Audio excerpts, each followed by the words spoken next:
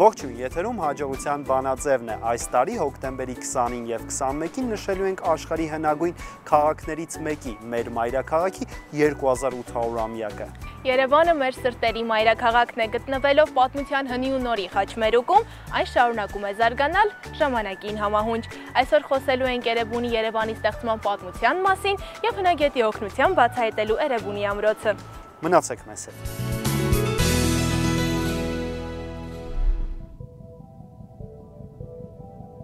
Երևանն ունի հազարամյակների պատմություն։ Հնագիտական պեղումներով պարզվել է, որ մարդն այստեղ սկսել է ապրել տասնյակ հազարավոր տարիներ առաջ։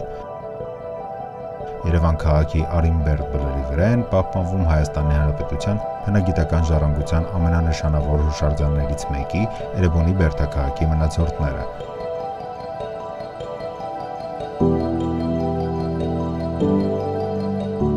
1950 թվականին Էրեբունի ամրոցում հայտնաբերվել է Վանի թագավորության Արգիշտի առաջին արքայի սեպագիր արձանագրությունը, ըստ որի Արգիշտի առաջինը Էրեբունի քաղաքը հիմնադրել է մեր թվարկությունից առաջ 782 թվականին։ Արձանագրությունը վկայում է Խալդաստո հրամանով Արգիշտին, Մենուե որդին, Էրեբունի քաղաքը կառուցեց Բիայնիլի հզորության համար։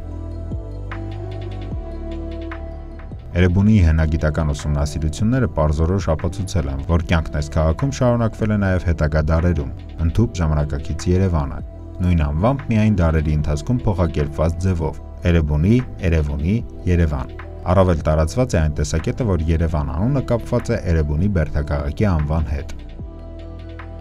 Էրեբունիի պեղումները բացահայտել են ուրարտական մշակույթը բնութագրող հարուստ հնագիտական նյութեր, տնտեսության, կերպարվեստի ու քաղաքաշինության վերաբերյալ։ Կարևոր արժեք ունեն ամրոցի տարածքից գտնված 23 սեպագիր արձանագրությունները։ Գտնված երկու նույնօրինակ սեպագրերը համարվում են քաղաքամայր Երևանի ծննդյան վկայագրերը, որոնք թույլ են տալիս այն դասել աշխարհի հնագույն մայրաքաղաքների շարքին։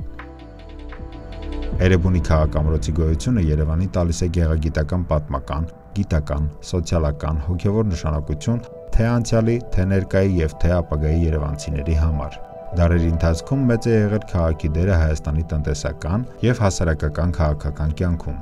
Հնագիտական պեղումները վկայում են, որ Էրեբունին վարչական խոշոր կենտրոն էր, ամենահզորը Արարատյան դաշտավայրում։ Միջին դարերից Երևանը դառնում է Արարատյան դաշտավայրի հայտնի քաղաքներից մեկը։ Իսկ 1828 թվականից հետո այն դառնում է Ռուսաստանի կայսրության հայկական մարզի մայրաքաղաքը։ 1918 թվականի մայիսի 28-ին, երբ հռչակվեց Հայաստանի առաջին հանրապետությունը, Երևանը դարձավ մայրաքաղաք։ Երևանը խորհրդային միության առաջին քաղաքն էր, որ ունեցավ գլխավոր հատակագիծ։ 1924 թվականին մեծ ճարտարապետ ակադեմիկոս Ալեքսանդր Թամանյանը կազմեց Երևանի հատակագիծը, որը նախատեսված էր 150,000 բնակչի համար։ Ժամանակի ընթացքում քաղաքի վարչական տարածքը մեծացավ 5 անգամ։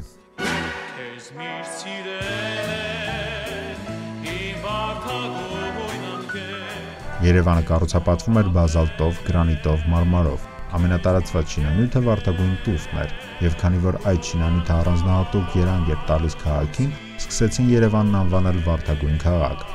Հետագա 50 տարում մայրաքաղաքի տարածքն էլ ավելի ընդլայնվեց։ 30 հազարանոց բնակչության փոքր գավառական քաղաքից վերածվեց 1 միլիոնից ավելի բնակիչ ունեցող մշակութային, քաղաքական եւ արդյունաբերական կենտրոնի։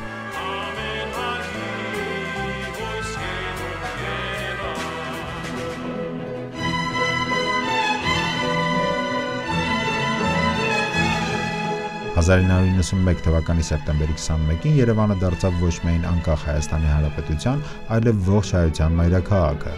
Էրեբունի-Երևանի առաջին պաշտոնական տոնակատարությունը անցեկացվել 1968 թվականի հոկտեմբերին, երբ նշվում էր մայրաքաղաքի հիմնադրման 2750-րդ տարեդարձը։ Հոբելյանական հանդիսությունները տևեցին մոտ 1 շաբաթ։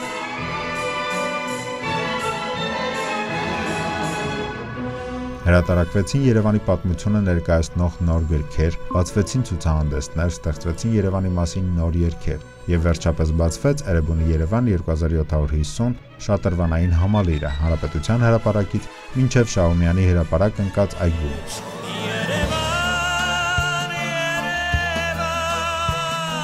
Երևանն աշխարհում այսօր ճանաչել է որպես անվտանգ, հարմարավետ, համաչափ զարգացող, ջերմ ու հյուրընկալ քաղաք։ Այսօր արդեն 2800-ամյա Երևանն արդեն հերթակաղաքի ուղղակի ժառանգորդն է։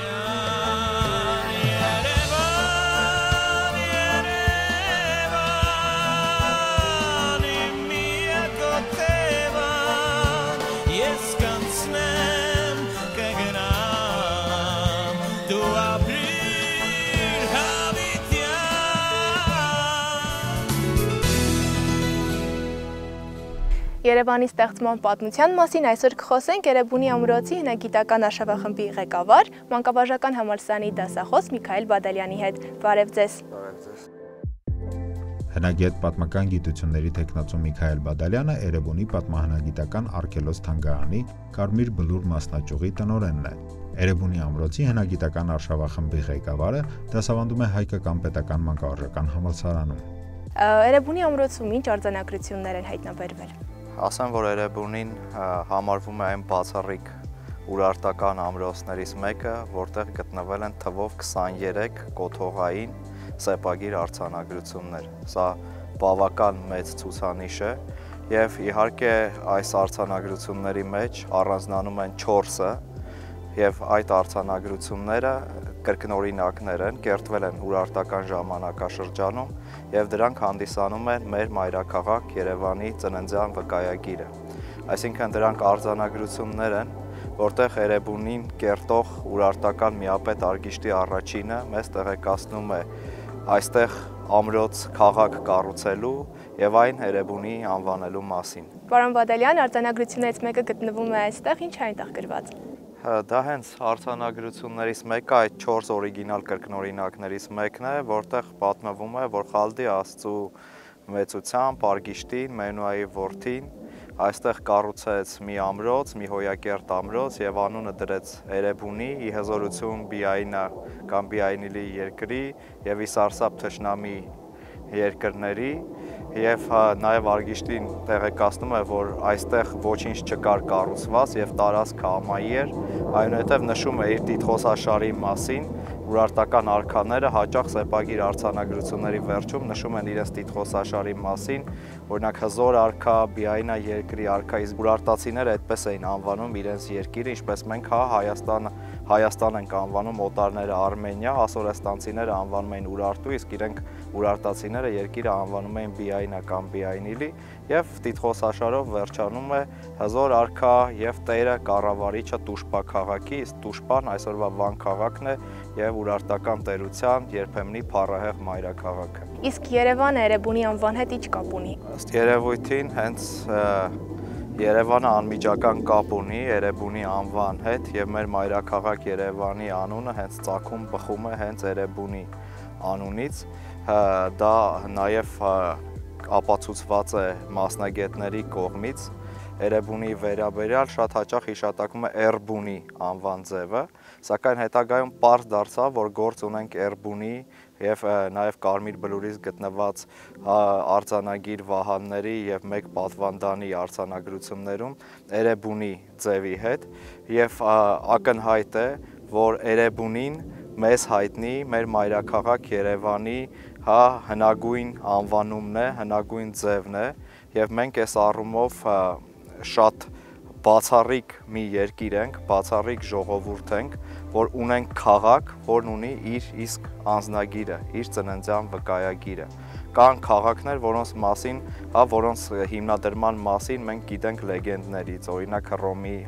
հիմնադրման մասին չկա մի հստակ արձանագրություն, որը դա վկայի, չնայած դա չի խանգարում, որ ասել, որ Հռոմը համարվում է աշխարհի հնագույն քաղաքներից մեկը, բայց այստեղ մենք ունենք մի բացառիկ դեպք, երբ մենք ունենք հենց ապացույց, որոնք այն օրիգինալ սեպագիր արձանագրություններն են, որտեղ Արգիշտի առաջինը ուրարտական այդ հզոր միապետը մեզ տեղեկացնում է այս քաղաքի կառուցման մասին։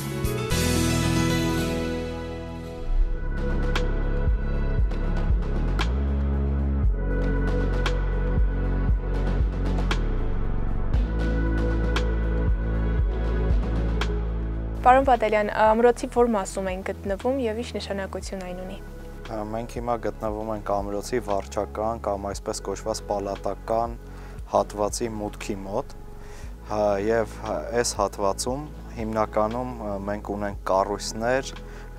որտեղ տներ, կառույցներ, որտեղ ապրել են ամրոցի բարձր խավի ներկայացուցիչները, եւ այս հատվածում նաեւ ունենք մի շատ կարեւոր կառույց, որն է Սուսի տաճարը, մի ծիսապաշտամունքային կառույց,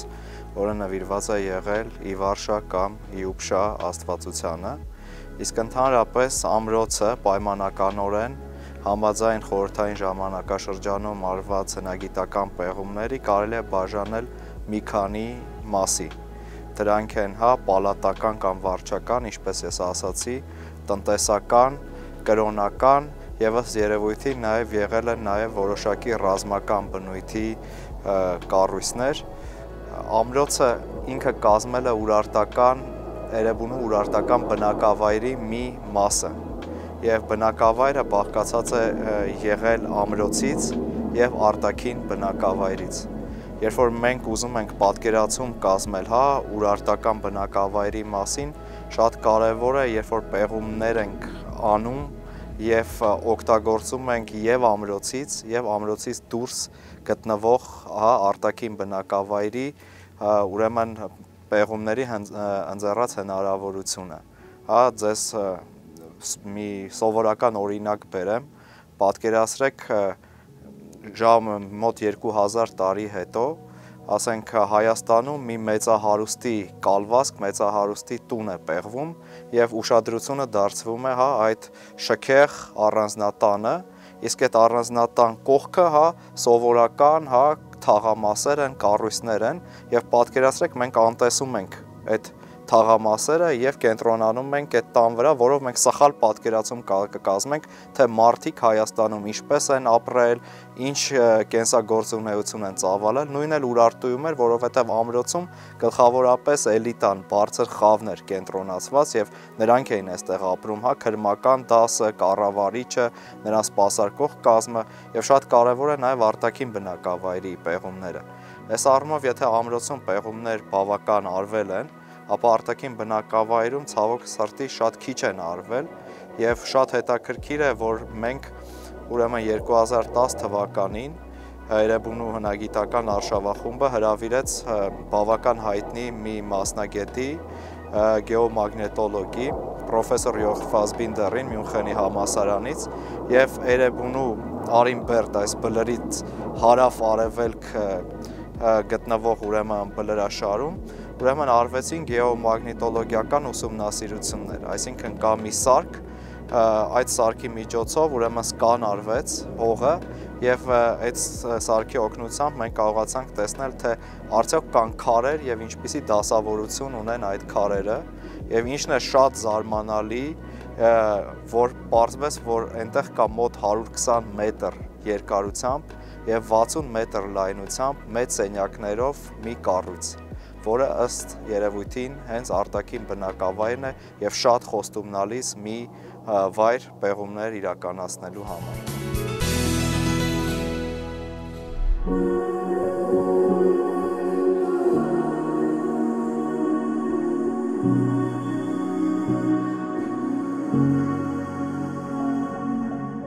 Իսկ այժմ ամրոցի որ մասում են գտնվում, ինչ արձանագրություն ենք այստեղ տեսնում։ Մենք այժմ գտնվում ենք ամրոցի Սուսի տաճարի մոտ։ Ուրարտացիները ունեին տարբեր տեսակի ծիսապաշտամունքային կառույցներ, որոնցից գլխավորներից մեկը դա այսպես կոչված Սուսի տաճարն էր։ Սուսին դա ուրարտական տաճարի տեսակ էր, որն ունի քառակուսի հատակագիծ եւ աշտարականման տաճարներ ենք նաեւ անվանում, քանի որ երբ որ նրանք վեր են բարձրանում, վեր են խոյանում, ունեն աշտարակի տեսք եւ սովորաբար Սուսի տաճարները յուրաքանչյուր անկյունում ունենում են որմնահեծեր։ Այս տաճարը շատ հետաքրքիր է նրանով, ինչու, որովհետեւ Սուսի տաճարները գլխավորապես նվիրված են լինում Ուրարտուի գերագույն աստված Խալդիին։ Մենք ունենք բայց երկու բացառություն։ Մեկը Հայկաբերդ ամրոցում, Արևմտյան Հայաստանի տարածքում, որտեղ նվիրված է Իրմուշինի աստծուն, եւ մյուսը հենց Էրեբունիում, որտեղ Սուսի տաճարը նվիրված է Իուբշա կամ Իվարշա աստվածությանը։ Ով էր Իվարշա կամ Իուբշա աստվածությունը, բարդ է ասել, կան տարբեր ենթադրություններ։ Արգիշտի առաջինը հիշատակում է, Վանի խորխորյան արձանագրությունը, որ Էրեբունին կառուցելիս այստեղ է վերաբնակեցրել 6600 ռազմիկների, գերի ռազմիկների, Խաթե եւ Ծուփանի երկրներից, որոնք Ծուփանին մեր հայկական ծոփ նահանգի հետ պետք է նույնացվի եւ Խաթեն մի փոքր ավելի արևմուտք եւ հարավ-արևելք ընկած տարածքների հետ եւ շատ հնարավոր է, որ Իուփշա կամ Իվարշա աստվածը լիներ այդ ռազմագերիների գլխավոր աստվածներից մեկը։ Կամ մեկ այլ կարծիք, որ այս աստվածությունը հանդիսանում էր Արարատյան դաշտի տեղի ցեղերի գլխավոր աստվածություններից մեկը, ինչն է հետաքրքիր, որ առնվազն 1 դար այս աստվածության պաշտամունքը եղել է Արարատյան դաշտում, ինչի մասին խոսում է այն հանգամանքը, որ Կարմիր բլուրի պեղումների ժամանակ գտնվեցին Կարմիր բլուրի Սուսի տաճարի արձանագիր հիմնաքարերը, որտեղ նաև հիշատակված է կրկին Իվարշա աստծու մասին։ Սա բացառիկ Եվս շատ կարևոր նշանակություն ունեցող ծիսապաշտամունքային կառույց էր, որը հետ urարտական փուլում ենթարկվել է որոշակի փոփոխությունների, կան տարբեր տեսակետներ, ընդհուպ այն նաև, որ Աքեմենյան ժամանակաշրջանում Սուսի տաճարը վերածվել է կրակի տաճարի, ինչը այսօր այդքան էլ ընդունելի չի գիտական շրջանակներում, եւ այստեղ պետք է լինեն լայնածավալ,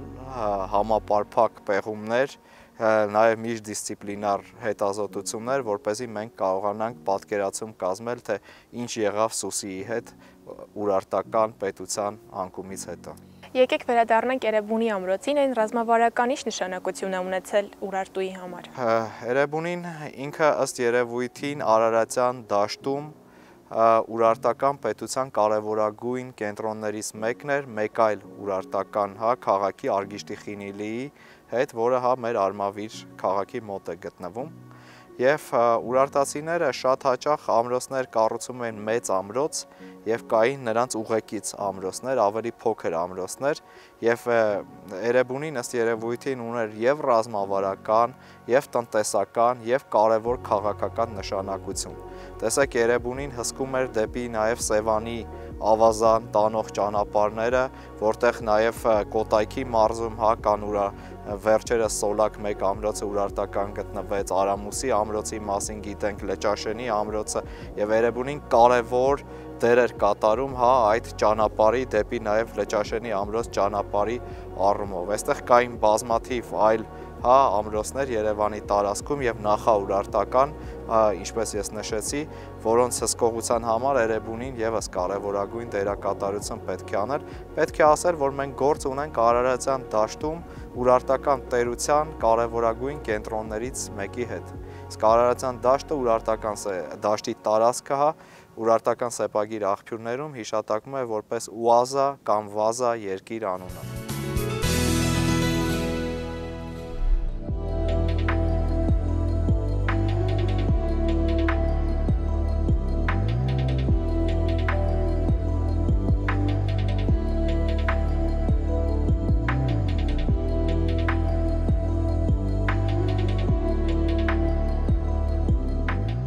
Պարոն Բադալյան, կարող ենք ասել, որ մենք այժմ գտնվում ենք Երևանի ամենահին փողոցում։ Հայ-ֆրանսիական արշավախումբը իրականացրեց պեղումներ 2014 եւ 2016 թվականներին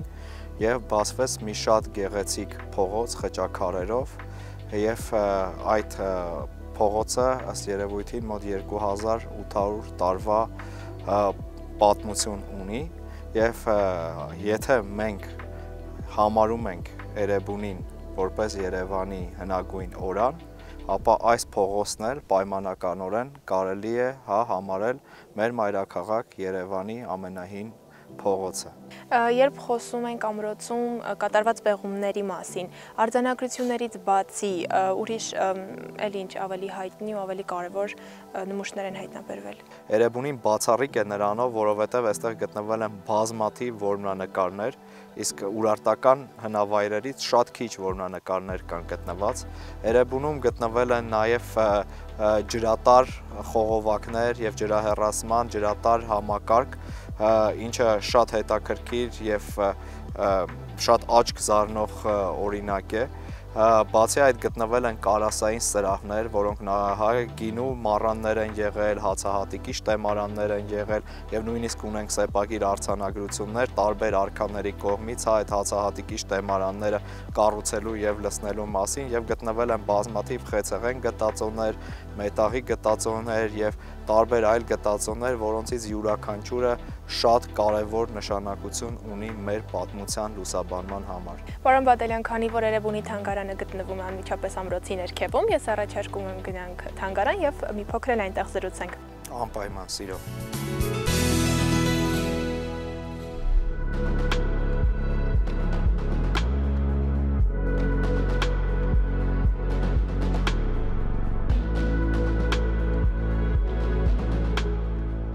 Մենք այժմ թանգարանի որ հատվածում են գտնվում եւ ինչ նմուշներ են սրանք, ինչպես են դրանք օգտագործվել։ Մենք հիմա գտնվում ենք թանգարանի ցուցադրության սրահներից մեկում եւ մենք կանգնած ենք բավական բացառիկ ցուցանմուշների մոտ։ Սրանք շատ բարձր որակի արծաթից պատրաստված ռիտոններ են կամ եղջերագավաթներ են եւ շատ հետաքրքիր է, որ սրանք գտնվել են շատ պատահաբար Էրեբունի ամրոցի մոտակայքում գտնվող Վարդաշեն թաղամասի սեփական տներից մեկի նկուղից պատահականությամբ եւ նրանք այսպես ասած ճզմված վիճակում էին եւ հետագայում ուղարկվեցին Լենինգրադ, այժմյան Սանկտ Պետերբուրգ եւ որոշակի լաբորատոր վերականգնողական աշխատանքներից հետո ստացվեց այն վիճակը, որը հիմա տեսնում եք։ Հետաքրքիր է, որ սրանք չեն թվագրվում ուրարտական ժամանակաշրջանով եւ այս ռիտոնները գլխավորապես վերաբերում են Աքեմենյան ժամանակաշրջանին եւ շատ հատուկ են հատկապես Աքեմենյան մշակույթին, թեպետ շատ հնարավոր է, որ նրանք նաեւ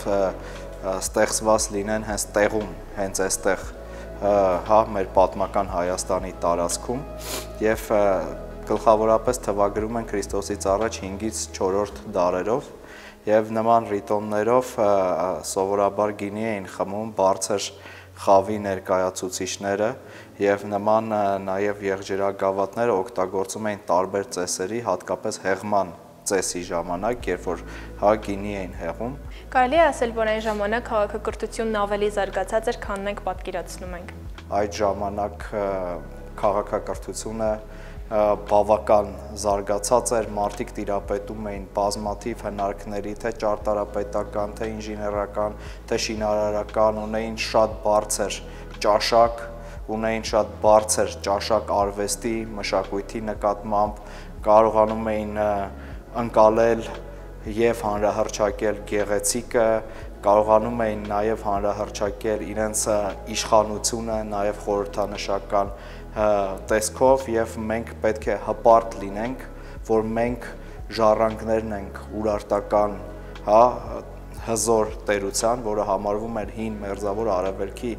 ամենահզոր տերություններից, կայսրություններից մեկը եւ նաեւ մենք պետք է հպարտ լինենք, որ հանդիսանում ենք Երևանի, մեր մայրաքաղաք Երևանի քաղաքացիները, քանի որ նաև երևանցի լինելը կամ Երևանում ապրելը դա մեծ պատասխանատվություն է, մեծ պատիվ է, որովհետև ամեն մի քաղաքի չէ վերապահված ունենալ հազարամյակների պատմություն եւ ունենալ այդ հազարամյակների պատմությունը վկայող, սեպագիր արձանագրություն, ծննդյան վկայական, որը փաստում է հենց դրա մասին։ Շնորհակալություն զրույցի համար։ Ձեզ շնորհակալություն։ Հարգելի հեռուստատիտողներ, այժմ զրուցելու ենք մանկավարժական համալսարանի պատմության եւ իրավագիտության ֆակուլտետի ուսանողների հետ։ Ողջույն։ Բարև ձեզ։ Կասես ինչու ես ընտրել պատմագետի մասնագիտությունը եւ որքանով ես կարևորում քո ընտրած մասնագիտությունը։ Պատմաբանի պատմագետի մասնագիտությունը տալիս է քննադատական հայացք առհասարակ թե պատմական իրադարձություններին, թե կյանքին, թե որևէ փաստի նկատմամբ, երկրորդը տալիս է խորացված գիտելիքներ սեփական երկրի, ինչու՞ չէ նաև այլ երկրների պատմությունն ուսումնասիրելու հարցում, եւ երրորդը ամենակարևորը ինձ համար հայրենասիրական դաստիարակության համար մեկ միջոցը, որով կարելի է դպրոցներում կամ թեկոզ այսպիսի վայրեր այցելելով քարոզել եւ խրախուսել հայրենասիրական դաստիարակությունը։ Ձեր մասնագիտությունը թույլ է տալիս, որպեսզի դասավանդեք դպրոցում, ապագա սերունդներ կրթեք, Երևանի պատմության հետ կապված ինչ նորարարություններ եք ձեռնարկելու, որպեսզի կրթեք երեխաներին։ Դպրոցական դասագրքերում թրոցիկ անդրադարձ կան մայրաքաղաքներին, մասնավորապես Երևանի պատմությանը, ուստի որպես մանկավարժ ինքս, եթե հնարավորություն ունենամ աշխատելու դպրոցում, կառաջարկեմ մտցնել մայրաքաղաքների պատմություն, ինչը հնարավորություն կտա լավագույնս հասկանալ, ուսումնասիրել մայրաքաղաքների, 12 մայրաքաղաքների հիմնադրման, զարգացման պատմությունները, նրանց հետագա ճակատագիրը հնագիտության հետ կապված, այսինքն այցելությունն է նաև հնագիտական վայրեր, ու միաժամանակ կթեթևացնենք հայոց պատմության ուսումնասիրությունը, դրանք կապելով մայրաքաղաքների պատմության հետ։ Երևանը հնագույն մայրաքաղաքներից մեկն է։ Ինչ քայլեր եք պատրաստվում ձեռնարկել պահպանելու այս պատմությունը եւ փոխանցելու ապագա սերունդներին։ Քանի որ Երևանը ամենահին մայրաքաղաքներից մեկն է աշխարհում, դա մեզ վրա, այս սերնդի վրա շատ մեծ պատասխանատվություն է դնում։ Երևան քաղաքի հուշարձանները անհրաժեշտ են ոչ միայն պահպանել, այլև հանրահռչակել եւ այդ նաեւ հանրահռչակմանն են ուղղված հնագիտական պեղումները։ Բացի տեսական գիտելիքներից համալսարանը գործնական ինչ մեթոդներ է տրամադրում ձեզ, որպեսզի ավելի հմտանաք ձեր մասնագիտության մեջ։ Արդեն տարիներ շարունակ համալսարանը կազմակերպում է պրակտիկա, ուսումնական բնույթի պրակտիկա, որը իրականացվում է այցելություններ կազմակերպելով պատմամշակութային վայրեր։ Այցելությունները մեզ ավելի շատ հնարավորություն են տալիս ծանոթանալու պատմամշակութային կոթողների հետ, ավելի շատ գիտելիքներ ձեռք բերելու, ինչը անհրաժեշտ է նաև հետագայում դպրոցում, քանի որ մենք գործ ունենք այնպիսի սերունդի հետ, որը իր էությամբ պրպտող է, հետաքրքրասեր է եւ դասագրքային տվյալներով միայն չեն կարող իրենց բավականացնել եւ իրենց գիտելիքներին այսպես ծարավահագեցնել, ուստի այցելությունները հնարավորություն են տալիս ոչ միայն լսածը ներկայացնել, այլ նաև տեսածը, ինչու՞ չէ նաև հետագայում աշակերտներին բերել եւ ցույց տալ այն ամենը, ինչ որ մենք ենք ժամանակին տեսել։ Համալսարանը իդեմս պատմության եւ իրավագիտության ֆակուլտետի տալիս է մեզ այդ հնարավորությունը։ Հավելեմ, որ մանկավարժական համալսարանը տալիս է ուսումնաճանաչողական պրակտիկայի շրջանակներում այցեր ոչ միայն պատմության եւ իրավագիտության ֆակուլտետին, այլ նաեւ թանգարանագիտության, կենսաբանության եւ ԿՔԱ-ի ֆակուլտետի ուսանողներին, ովքեր եւս հնարավորություն են ունենում իրենց տեսական գիտելիքները գործնականում կիրառել։ Շատ լավ, շնորհակալություն։ Եվ վերջում պատկերացնենք մի իրավիճակ, երբ Երևանը հյուրընկալել է արտասահմանցի հյուրերին, դու որպես ապակա պատմագետ, հա, պատմաբան, ինչը կներկայացնես Երևանի այն տեսանելի վայրերը, որոնք են քեզ համար։ Երևանի պատմությանը ծանոթանալու համար պետք է ներկայացնել ուրեմն Երևանի քաղաքի պատմությունը, որը գտնվում է հենց Երևանի քաղաքապետարանում, իսկ կոնկրետ հենց հնագույն պատմության վերաբերյալ, օրինակ հայտնի Էրեբունի մասին, հենց Էրեբունի թանգարանում, նաև կան ներկայացնել կարելի է օպերայի բալետի թատրոնը, ինչպես նաև